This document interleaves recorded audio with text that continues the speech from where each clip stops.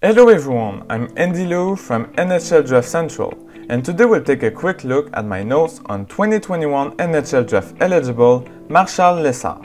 In a 4-1 defeat against Drummondville, the 5'10" right winger finished the game with 0 points, a plus-minus of 0 and 8 hits. Lessard receives the puck on the breakout, and with both of his partners trailing behind, he decides to dump the puck in to go get it back himself. The defender does a great job of blocking his path, and Lessard lacks the quickness and agility to get by. Despite arriving late on the puck, he's still here for the battle, distributing a solid hit on the defenseman. He recovers the puck on a bad pass from his opponent and decides to open the play to his defenseman rather than dumping back the puck to the corner, mainly because that's the first option he saw. Lessard shows his quick but unorthodox stride on this rush opportunity. In the few strides he took between his crossovers, he seems to take very little time to pass from his outside to inside edge, which allowed him to push quickly off each stride.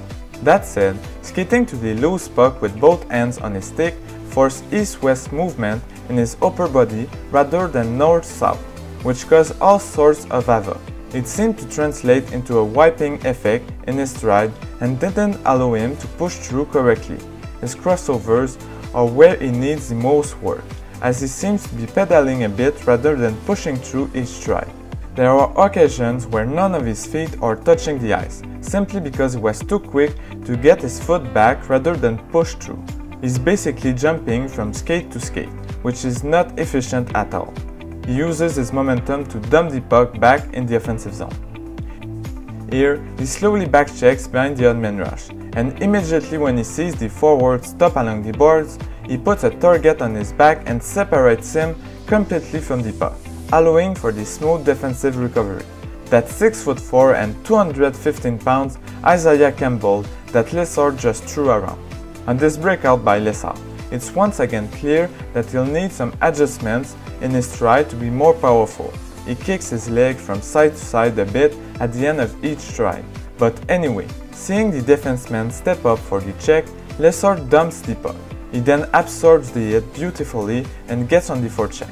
He shows his great strength by throwing a powerful hit on the defenseman.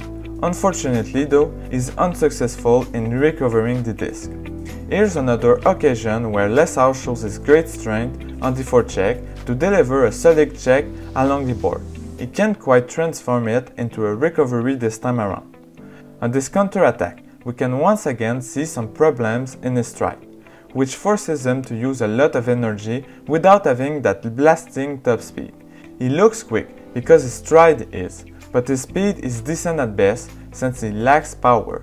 Knowing he's got a partner with him on the entry, he decides to try a backhand pass, but he totally butchers it and turns over the puck.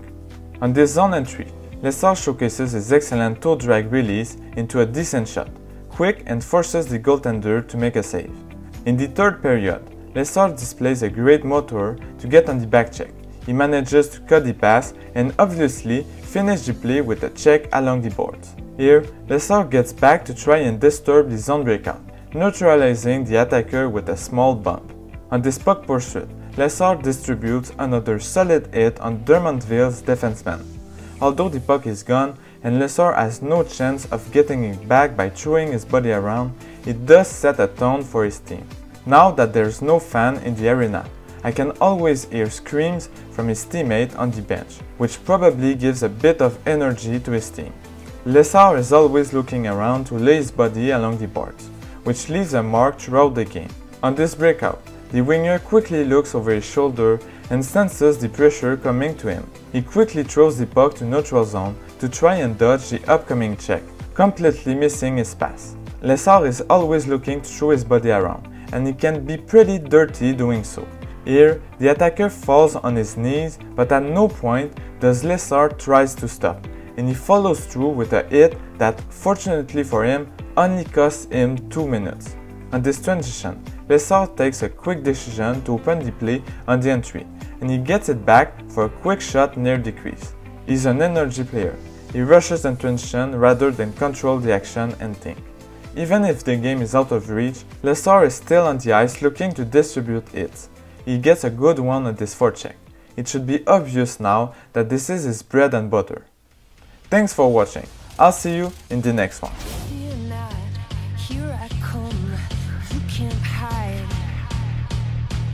Ready or not, here I come, you can't hide.